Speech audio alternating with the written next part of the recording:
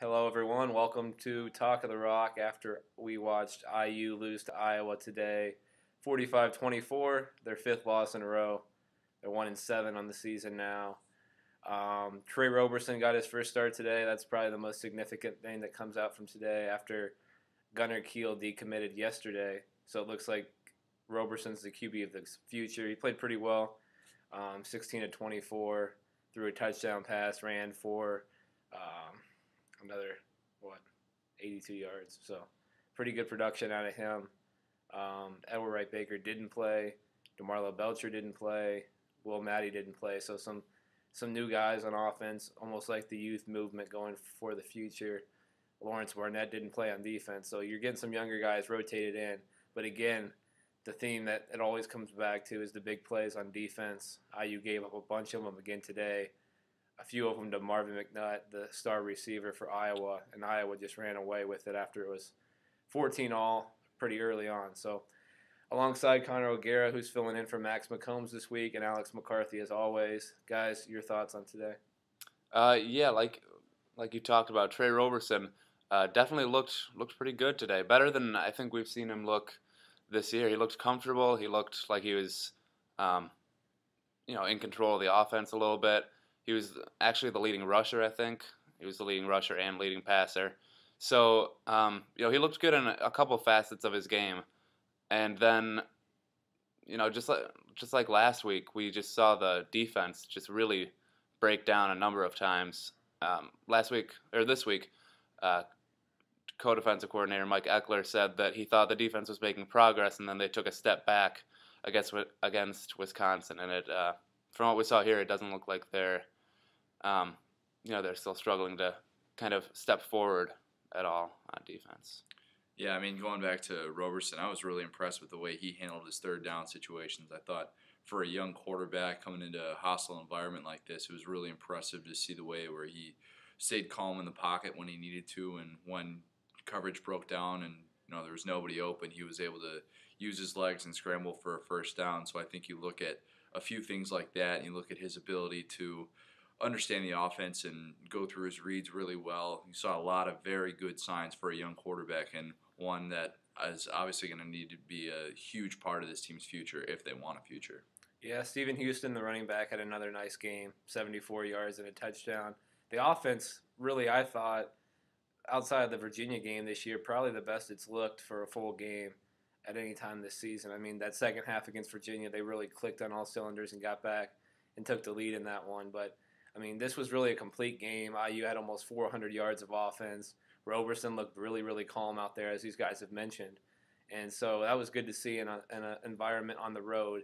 Maybe he knows now that he's going to be the starter, nobody over his shoulder, and nobody going to be over his shoulder next year either with Kiel decommitting. So, but the big plays, guys, is there any solution for these? I mean, it looked like sometimes they wanted to blitz and they just couldn't get there, and so the guys got beat. Other times it was just mistakes on coverage, guys getting beat on coverage, guys not going for the ball. I mean, is there any solution for this, or is it just a talent issue with IU?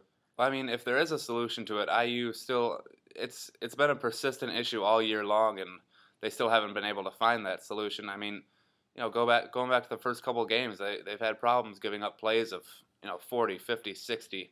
Today, 80 on 80-yard touchdown pass, and I mean, there are some things you can do. I remember one time in this game, the linebackers just didn't disguise their blitz whatsoever, and they came and the Hawkeye quarterback was able to sneak out, and the whole middle of the field was open, and he ran for 20, 25 yards. So they can do little things like that. They can work on disguising their blitzes, on trying some new little things like that, and trying not to be too vulnerable. But I mean, there's got to be a solution, and I don't know where it is, and it doesn't look like the IU defense has really figured out that solution yet. And I'm sure they'll keep working on it in practice. It's tough because you talk about being able to disguise a blitz and being able to throw different looks at a team, and obviously you want to do that, but you have situations like Greg Heben just getting beat off the ball by Marvin McNutt throughout this day, and really, I mean, that's more of a situation where, the other team is just more talented than you, and he even might slip here and there, or McNutt might be able to go up and grab one over him, and situations like that happen because IU simply does not have talent on defense right now. They do not have talented defensive playmakers that are capable of breaking up passes and capable of shutting down big-time receivers like McNutt. And until you bring in some defensive playmakers and guys that really know how to kill an offense's momentum, you're not going to see any results from this defense. And today we saw Iowa just pretty much had their way with IU. Well, Alex mentioned Coach Eckler earlier in the week talking about how the defense had made strides, and you saw that against Penn State early in Big Ten play. They gave up 16 points. Since then, going into or all the way up to halftime of today's game, they had given up 135 points in 10 quarters, which is 2.5 games with a little over 50 points a game on average. So that's obviously not going to do it. I mean, no matter how good your offense plays, IU's offense obviously can't put up those numbers with some of these other Big Ten teams. So the defense is going to have to get off the field, going to have to be opportunistic, and they haven't created any turnovers in the last 2 weeks. And, I mean, when you can't stop anybody and you're not going to create any turnovers, you're not going to win any games. And that's why you find your team right now at 1-7. So, guys, going forward, obviously Northwestern next week. It's not going to get any easier. Jeremy Ebert's one of the best possession receivers in the Big Ten. He's not going to really beat you down the field as often as some of these other guys have in recent weeks, but he's going to put up a lot of numbers on you if you're not careful. So, what do you guys take out of this game, and what do you see going forward? Well, I know you've mentioned a couple times this year that IU just doesn't have that spark on the road that they have at home. So next week it's going to be homecoming. IU's going to be playing back at Memorial Stadium, and hopefully for IU they can kind of play off the energy of the crowd. However large the crowd is. It's unfair to call it large, though, let's be honest. Right. Whatever energy there will be there, we'll see if they can play off that. We'll see if they can create their own energy, kind of being at home. But again, they'll be a little bit overmatched. They, at least on defense, they definitely will be.